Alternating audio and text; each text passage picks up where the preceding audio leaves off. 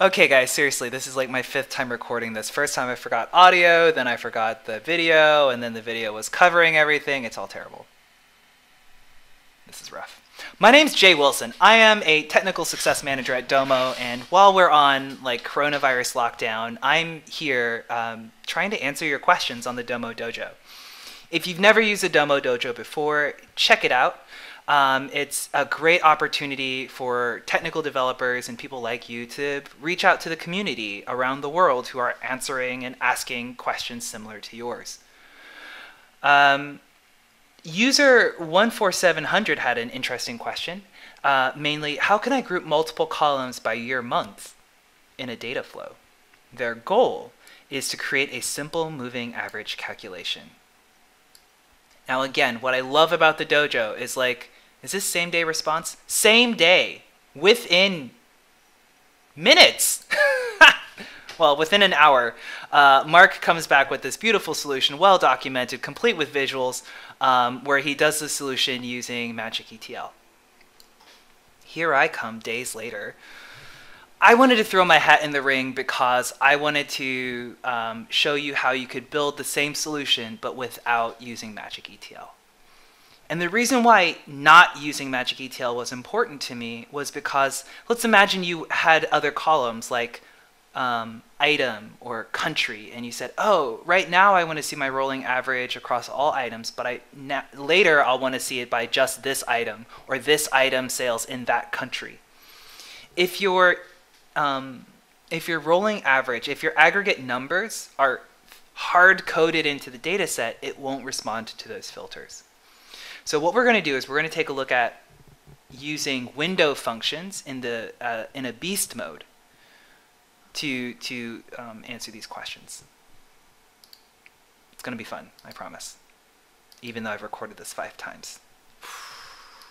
Just get it right the first time, Jay.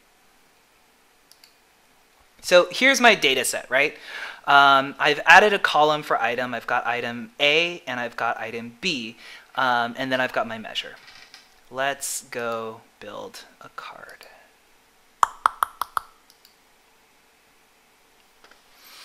As you know, anytime I do something like this, I like to start with a table card just to make sure my data is doing what I think it should be doing.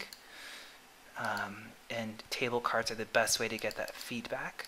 I'm going to take out the graph by. Okay, so I've got items, measure, and dates. For now, I'm going to ignore items.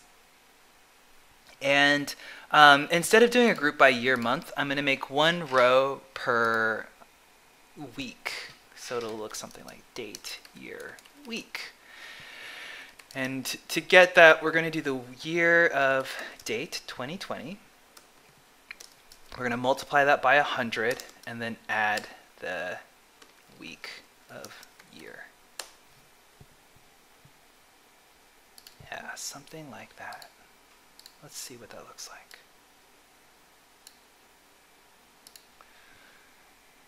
2020-01, week 2, week 3, week 4, I drop the date, and then I end up with, like, I'm making up a number, 27 rows.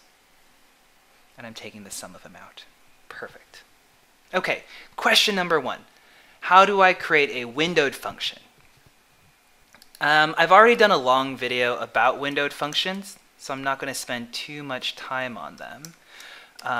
But the windowed function is going to be crucial to delivering this project. So what this says is it says, give me the sum of measure. Right, that's your basic measure. That's the basic part, right? And so if I just had sum of measure, that would give me, for each week, I would have the sum of the amount. But when I apply the window function, because there's nothing in the over clause, it says my window is my entire data set. And so the sum measure over should be the grand total. I'm doing a terrible job explaining this, but I hope you're still with me. So just eyeballing it, 1231. The numbers are all the same, perfect, and the amount, yeah, let's just say that checks out. Cool. Now again, what I like about windowed function, what I like about this aggregation, I can filter by item B and my grand total changes. Beautiful. Let's see if I can take measure 1 and cross the window, or in my window, take the next row. So that's going to be, I'm lazy. That's going to be my grand total, and I'll say take the lead. Now, say it in layman's English. What do I want? I want the next row. But in the window of like all 27 weeks, how do you know what the next row is? In SQL parlance, they'd say you need to have a deterministic result. You need to guarantee that you always process the question the same way, that you get the same answer every time. In other words, you need an order by clause. That was a really long way of saying you need an order by clause.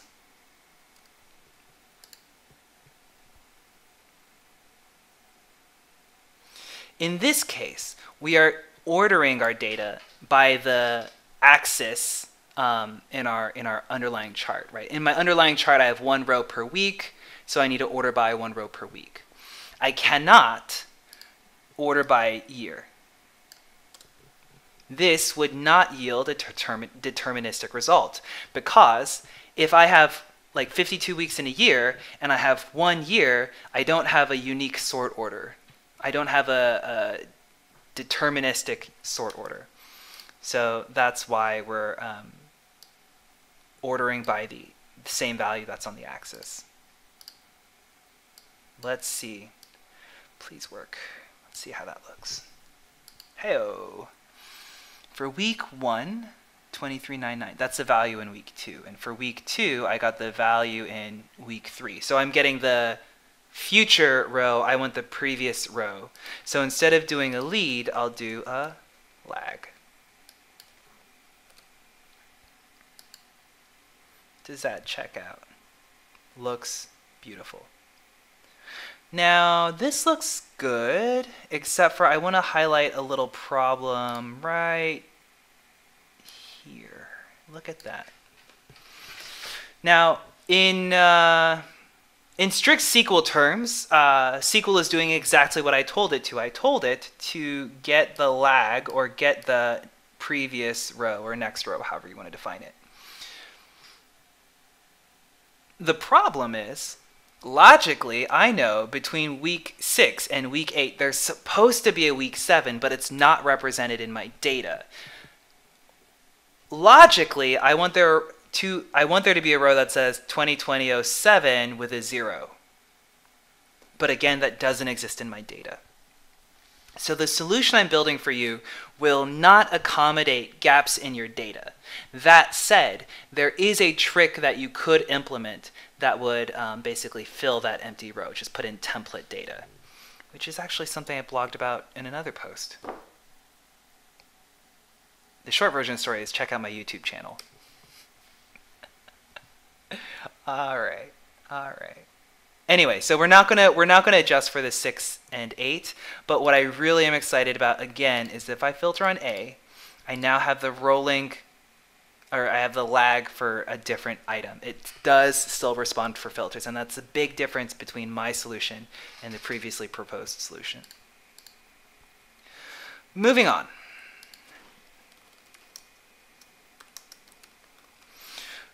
Ooh, that says lead. That's supposed to say lag. Okay. Now, what you might not know is the lag function, or the lead function, both of them, actually accept 2 arguments. The first argument is the expression, so what do you want to lag? And the second argument is how many rows in your window do you want to lag? And the default value is 1, but if I put in explicit 2, let's see what happens.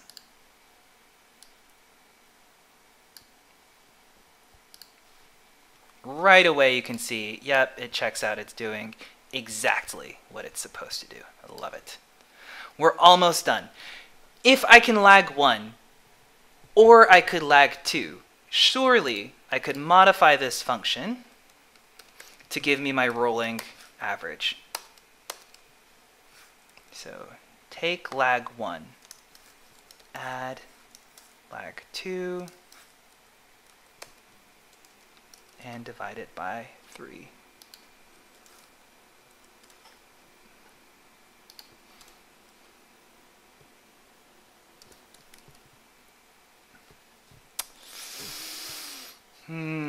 Let's say this is average lag 3. So just